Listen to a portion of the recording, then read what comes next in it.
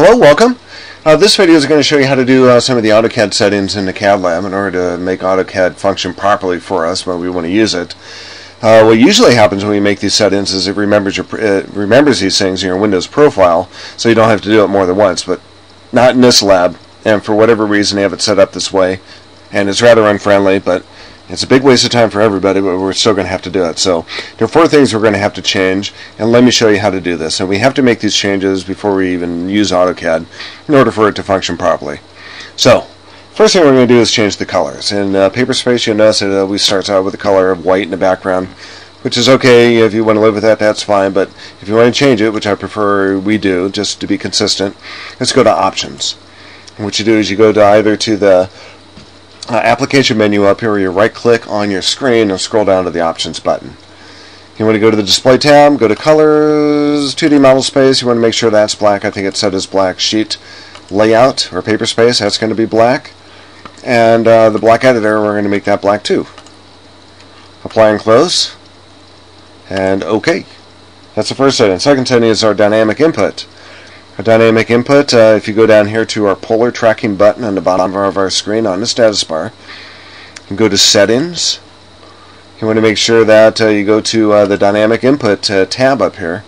Make sure you enable pointer input, go to Settings, and the radio buttons for polar format and relative coordinates should both be selected.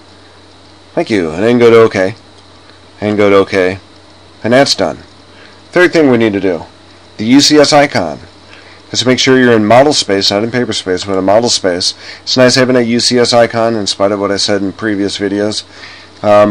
It does show us where the origin is, and sometimes when you go between paper space and model space, this paper space viewport window from the template file is arranged so that the UCS icon or the origin is down here in the lower left hand corner. So the idea here, if you model closer to where the UCS origin is, where the UCS icon is, and where the origin is, then it can conceivably will be fairly close to where it needs to be when we go to paper space. So enough said here. Type in UCS icon, and everything you type, when you type it into AutoCAD, usually appears on the command line down here, as it did to here. And because we have a dynamic input on, there's going to be a dialog box next to our cursor. So either type in on down here in the command line, or select on up here. So now our UCS icon is on. And just to demonstrate that, we just do a rectangle here at the UCS icon, go to our A-size layout. It should be pretty close to where our viewport window is. Last thing we need to do is our Properties palette. So what you find out is you go to the Insert tab. Go to the View tab.